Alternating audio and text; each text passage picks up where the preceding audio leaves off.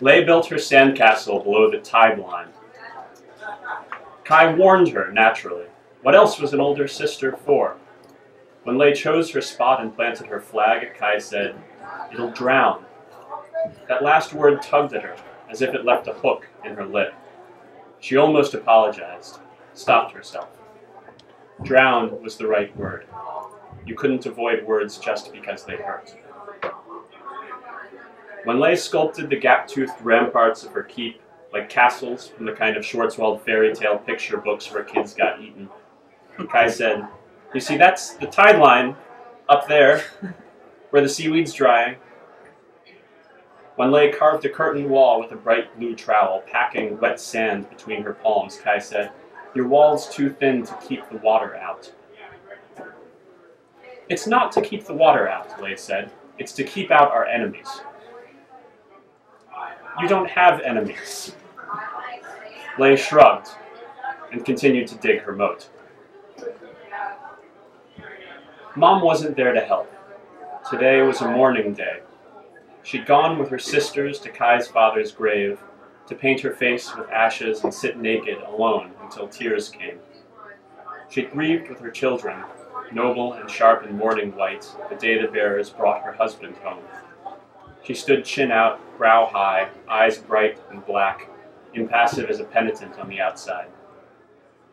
"Each body holds multitudes," the old song sang. As a mother, she helped her children mourn their shipwrecked father. As a wife, as a woman, as someone who had lost a friend, she needed time alone to break. She left Kai in charge, because Kai was older, and because Kai didn't set fire to things just to see what color they burned. But Lei had only the vaguest grasp of the meaning of the phrase "in charge," and Kai knew better than to test her younger sister on this point. She still had bruises from the last time she'd tried. So Kai left Lei to work and climbed the beach to build her own castles clear of the coming waves. The sand was drier here, did not pack so well, so she brought a halved coconut shell to the surf, filled it with water, and carried it up the beach to moisten the sand.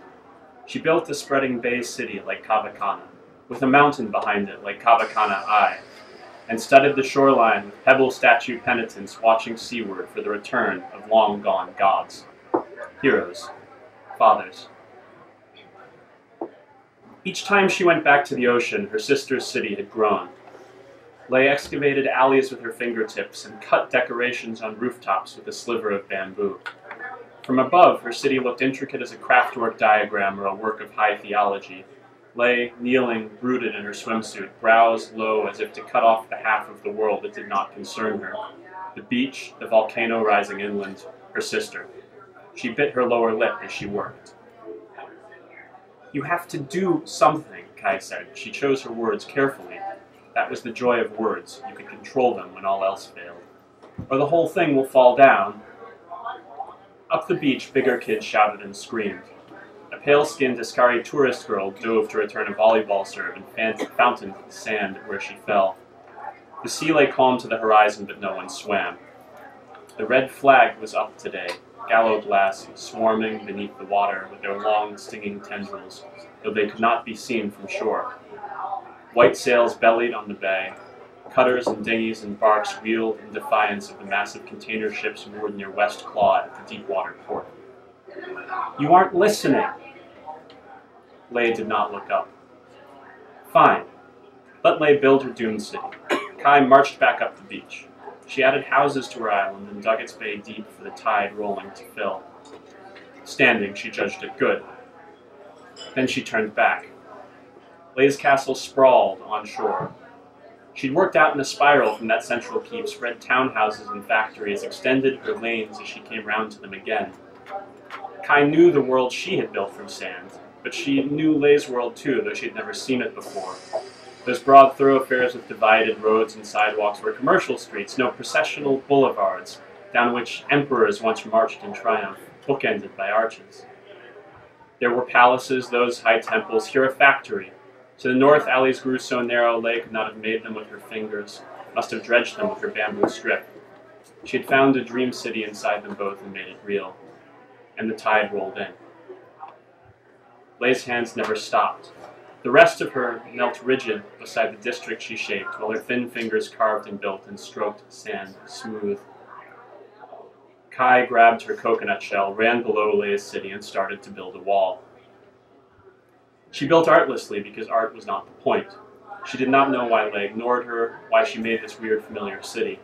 She did not know why Leia left glittering traces of her soul in the ramparts beneath her fingers. But she suspected.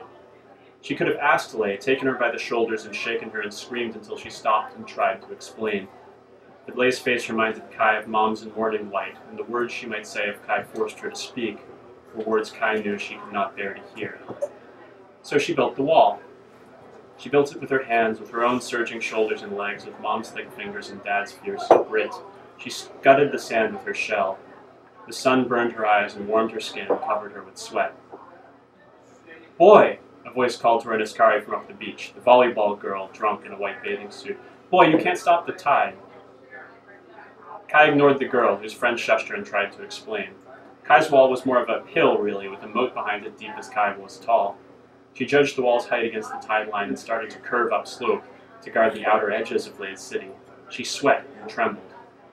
There wasn't time. She could not close the eastern wall before the tide rolled in. She knew this, and didn't let herself know, because if she knew, she would have stopped trying. An audience gathered up the beach, tourists and other monsters drawn by the two girls striving in the sand. A skeleton in a flower-print shirt watched them, rolling a newspaper into a tighter and tighter cylinder between his finger bones. Kai ignored them and kept fighting. The water rose as she built the wall. Every wash of surf bore more sand from the wall back out into the deep. Kai wasn't patting her sand down now, just digging it, tossing it up, hoping. Behind her, a wave splashed into the moat. Wet sand stuck to Kai's feet. She sank. The wall cracked. Salt rivers poured in and soaked her to her waist. The north wall sloughed into the water. Kai scrambled to shore it up, but the next wave tore her feet out from under her. She went down in a tangle of limbs and foam. Waves and cross-currents tossed her, tumbled her, and she spilled from the moat onto the beach.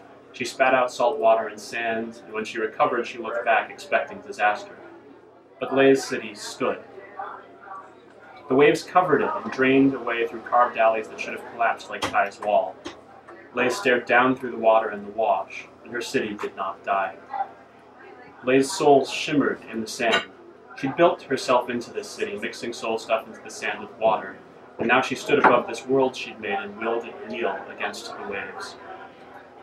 The sand held its shape. The city sank but stayed. It would not break while she had breath. Leia stood like a goddess over her creation while the tide rolled in. She stretched out her hands as if to calm the waves, and for a moment Kai thought they might obey. Then Leia fell screaming into the dirty water. She gasped, surf, gagged, choked, disappeared in the foam. Kai ran into the water, caught her flailing sister around the shoulders, and dragged her to dry sand. Leia coughed up fluid, screamed again, though she had no breath.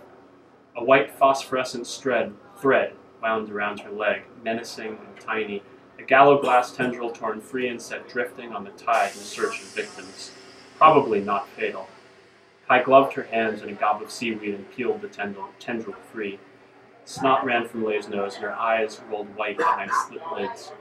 She breathed deep and fast. Venom leaked through Kai's makeshift glove and burned her palm. With the tendril gone, Leia stopped screaming but didn't open her eyes.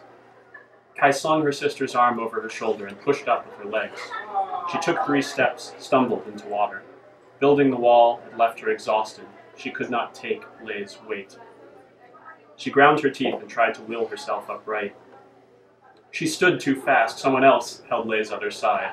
The Askari girl in the white suit, the one who called her, "Boy," she said again in Askari. What was she doing? Kai had not expected that question. She didn't think the Askari expected it either. She was scared of screams, that was all. She didn't know why Leia fell. Easy to see she'd never suffered a gallo glass sting before. They'd leave a bright red scar on that sharp, pale skin. The girl was embarrassed, like tourists sometimes felt when they helped or even noticed locals, talking to cover her nerves. "Playing," Kai replied in the girl's language, and didn't correct her about the other part. The girl helped her carry Leia up slope. The crowd drew back as they approached, clearing space on the boardwalk. They set Leia down with care beside a discarded resort brochure. The skeleton watched them both from behind ruby spectacles, a newspaper still clutched in his hand. He could have done something, Kai thought. A craftsman like that, all the power in the world at his call. Lightnings danced when he crooked his finger. He could have stopped the pain at once. He adjusted his spectacles instead. A lifeguard shouldered through the crowd. The girl asked, why did she stay when the tide rolled in? Kai didn't answer. The lifeguard bent low, took a charm from his neck, and applied it to the sting. Blood seeped through torn skin, but at the charm's touch, the flesh calmed, blood stilled. Leia stopped shaking. She drew her first, even breath. She wanted to save it, Kai said. Her voice hooked after save. Speaking Askari forced her to gender the pronoun, and she was not sure whether she chose right. She remembered Leia's expression, like Mom's unwavering and fierce as pallbearers approached the gate. She could have said, save him. Behind her, the sun set and the tide rolled up, the ocean at ease as if it had never killed a man. The parapets and pinnacles of Leia City melted, its arches seeped out into the deep. Salt water filled Kai's model bay, and her tiny penitent stared out over the flat, poisoned water. Save what? The girl asked. But Kai wasn't sure, and if she knew, she would not say.